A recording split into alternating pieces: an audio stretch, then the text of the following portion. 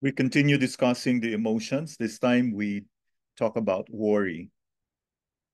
Worry is one of the most common emotional causes of disease in our society. The extremely rapid and radical social changes that have occurred in Western societies in the past decades have created a climate of such insecurity in all spheres of life that only a handful of Taoist sages are immune to worry. Here is the clinical picture of worry. So the complexion is pale. The patient may have dry cough with uncomfortable feeling in the chest, slight shortness of breath, and tensing of the shoulders, indicating a lung involvement. There will be tight lung pulse and abdominal distension, which indicates a spleen involvement. Worry knots qi, which means that it causes stagnation of qi and it affects both lungs and spleen. The lungs, because when one is worried, breathing is shallow, and the spleen, because this organ is responsible for thinking and ideas. Thus, from this point of view, worry is the pathological counterpart of the spleen's capacity for concentration and focus. So here is a summary of the effects of worry. Worry, by knotting the chi, can actually involve the lungs, the heart, and the spleen.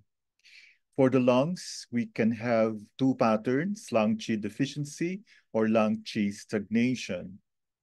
Knotting the chi also can affect the heart by producing heart chi deficiency and heart chi stagnation. And lastly, it can involve the spleen, leading to spleen chi deficiency and or spleen chi stagnation. Chapter 8 of Spiritual Axis confirms that worry knots chi.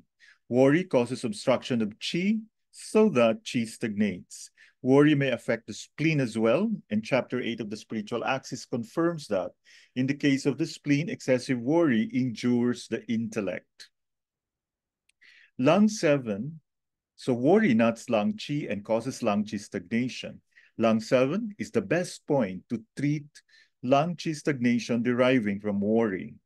In a few cases, worry may also affect the liver directly, causing either liver chi stagnation or liver yang rising. In both cases, when worry affects the liver, it affects shoulder muscles, causing pronounced stiffness and ache of the trapezius muscles. The symptoms and signs caused by worry will vary according to whether it affects the lungs or the spleen. If worry affects the lungs, it will cause an uncomfortable feeling of the chest, slight breathlessness, tensing of the shoulders, sometimes dry cough and pale complexion. The right front pulse position, the lungs, may feel slightly tight or wiry, indicating the knotting action of worry on the chi. When judging the quality of the lung pulse, one should bear in mind that in normal circumstances, this should naturally feel relatively soft in relation to the other pulse positions. Thus, a lung pulse that feels as hard as a normal liver pulse may well be tight or wiry. If worry affects the spleen, it may cause poor appetite, slight epigastric discomfort, some abdominal pain and distension, tiredness, and a pale complexion. The right middle pulse position, the spleen, will feel slightly tight but weak. If worry affects the stomach as well, which happens if one worries at meal times, the right middle pulse may be weak floating.